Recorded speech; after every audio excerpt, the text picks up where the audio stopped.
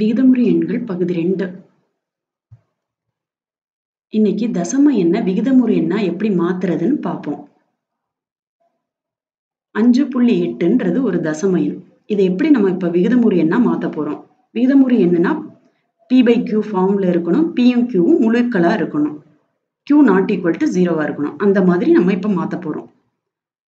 5.8/1ன்னு எழுதிக்குவோம். 1/1ன்னு எழுதுறதால 5.8ஓட மதிப்பு மாறாது. அதுக்கு அடுத்து 5.8 புள்ளிக்கு அப்புறம் ஒரு எண் இருக்கு. அப்ப 10ஆல பெருக்கி 10ஆல வகுக்கணும். 10ஆல பெருக்கி 10ஆல வகுக்கும் போது மதிப்பு மாறாதுன்னு தெரியும். 5.8 10ஆல பெருக்கி 10ஆல வகுக்கும் போது நமக்கு 58/10 கிடைக்கும். இப்ப 58/10 இதை விட சின்னதா சுருக்க முடியுமான்னு பார்க்கணும். 58 1வது ஸ்தானத்துல 8 இருக்கு. 8 2ஆல வகுக்க முடியும். சோ 58 2ஆல வகுக்க முடியும். அதே 2 10ஆல வகுக்க முடியுமா? 10ல 1வது ஸ்தானத்துல 0 இருக்கு. 0ல முடிகிற எந்த நம்பரையும் நம்ம 2ஆல வகுக்க முடியும். சோ மேலேயும் கீழேயும் 2ஆல வகுக்க முடியும்னா அதை வகுத்து எழுதும் போது நமக்கு 29/5ன்னு கிடைக்கும். 29/5ன்றது தகா பின்னம். இப்ப நம்ம தகு பின்னமா இருந்தா அப்படியே விட்டுறலாம். தகா பின்னமா இருக்கும்போது அதை கலப்பு பின்னமா மாத்தணும். அதுக்கு முன்னாடி இன்னொன்னு என்னன்னா 29/5 இதுக்கு மேல நம்ம சுருக்க முடியாது. 5 5ஆல வகுக்க முடியும். பட் 29 5ஆல நம்மளால வகுக்க முடியாது. சோ இதுக்கு மேல சுருக்கி எழுத முடியாது. அதுக்கப்புறம் நம்ம பார்க்க வேண்டியது இது தகா பின்னமா தகு பின்னமா. இது தகா பின்னம். தகா பின்னமா இருந்துச்சுன்னா இதை கலப்பு பின்னத்துல எழுதி முடிக்கணும். இந்த சம்முக்கான ஆன்சர் அதை கலப்பு பின்னம். தகு பின்னம்னு நம்ம அப்படியே விட்டுறலாம். இப்ப 29/5 நம்ம கலப்பு பின்னத்துல எழுதுவோம். 29 5ஆல வகுக்கும் போது நமக்கு ஈவு 5 மீதி 4 கிடைக்கும். இதை எப்படி கலப்பு பின்னத்துல எழுதுறதுன்னா ஈவு 5 முழு எண்ண இடத்துல எழுதணும். அதுக்கு அடுத்து மீதி 4 தொகுதி இடத்துல எழுதணும். 29/5ல பகுதி என்ன 5, அதே பகுதி இங்கேயும் 5ன்னு வரணும். சோ கலப்பு பின்னத்துல 5 4/5ன்னு வரும். உங்களுக்கு இது புரிஞ்சிருக்கும்னு நினைக்கிறேன். அடுத்து சமான விகிதமுறு எண்கள். சமான விகிதமுறு எண்கள் எப்படி கிடைக்கும்னா ஒரு பூஜ்ஜியமற்ற முழுவால ஒரு விகிதமுறு எண்ணை பெருக்கும் போது நமக்கு கிடைக்கிறது சமான விகிதமுறு எண். a/b என்ற ஃபார்ம்ல ஒரு விகிதமுறு எண் எடுத்துக்கும். -3/4. அதை cன்ற ஒரு முழுவால பெருக்கும் போது 5ன்றது ஒரு முழு. அதை cன்ற ஒரு முழுவால பெருக்கும் போது நமக்கு கிடைக்கிற எண்ணு a/bயோட சமான விகிதமுறு எண். இப்ப a/b அதை c-ஆல பெருக்கி c-ஆல வகுக்க போறோம். a/b into c/c அப்படின்னா எப்படி? a/b என்ன? -3/4. c-க்கு என்ன வச்சிருக்கோம்? 5. -3 into 5/4 into 5.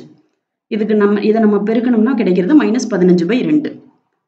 -3/4ஓட சமான விகிதமுறு எண் -15/20. அதே மாதிரி நம்ம c-க்கு பதிலா வேற வச்சுக்கலாம். c 5ன்னு முதல்ல வச்சிருக்கோம். இப்ப -2. -2 ஒரு முழுவால தான் பெருக்கணும். ஆமா, மைனஸ்ல 5 முழுனா -5 முழு. குறைன்றதால அது முழு எண் கிடையாதுன்றது அர்த்தம் இல்ல, கிடையாது. இப்ப -2 a/b-ஆல பெருக்குவோம். பெருக்கி வகுப்போம். 6/-8 கிடைக்கும்.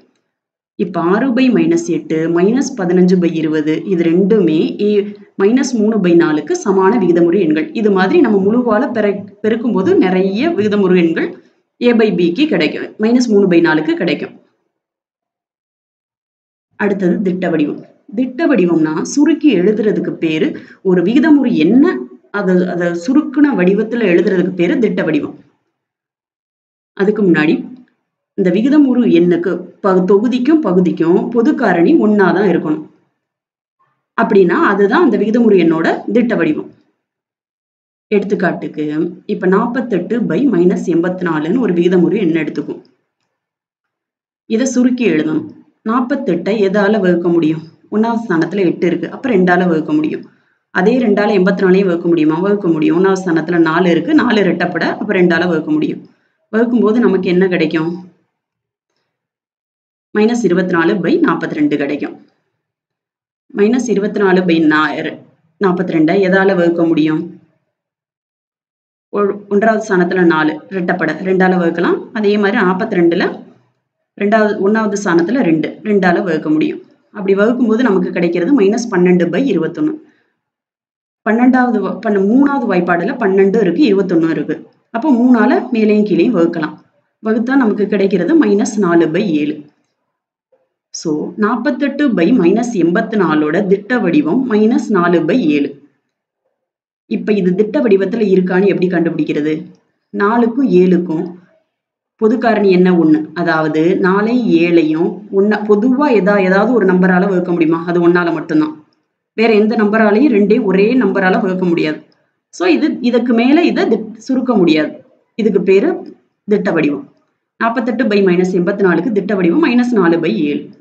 இன்னொன்று ஒரு ஈஸியான மெத்தடில் போடுறதுன்னா 48/-84க்கு 48க்கும் 84க்கும் நம்ம மீப்பேவா கண்டுபிடிப்போம். மீப்பேவா கண்டுபிடிக்கும் போது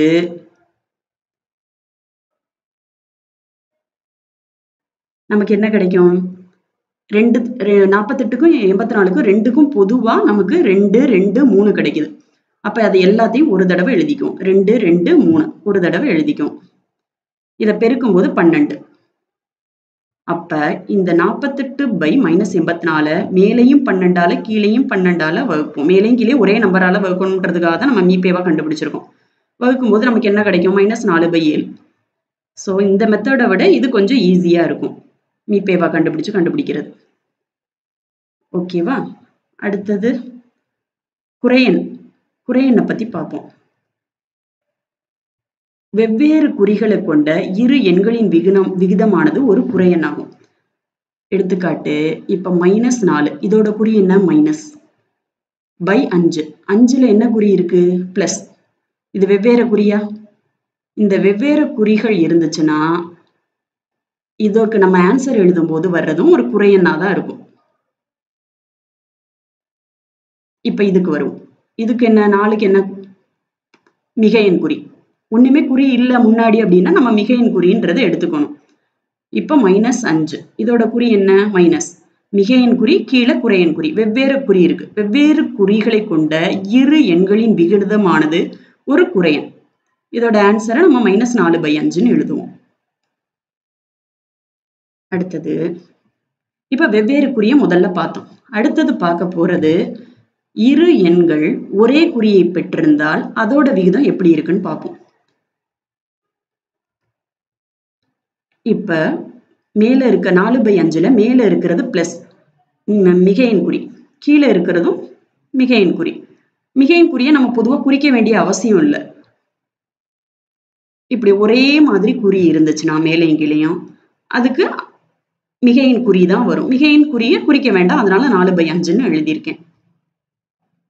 இதே இது மைனஸ்க்கும் பார்ப்போம். -4 -5 இது ரெண்டும் ஒரே குறி. இரு எண்கள் ஒரே குறியை பெற்றிருந்தால் அவற்றின் விகிதமானது ஒரு மிகையெண். மிகையெண்ணா பிளஸ். இது பிளஸ்ன்றத நம்ம போட வேண்டாம்.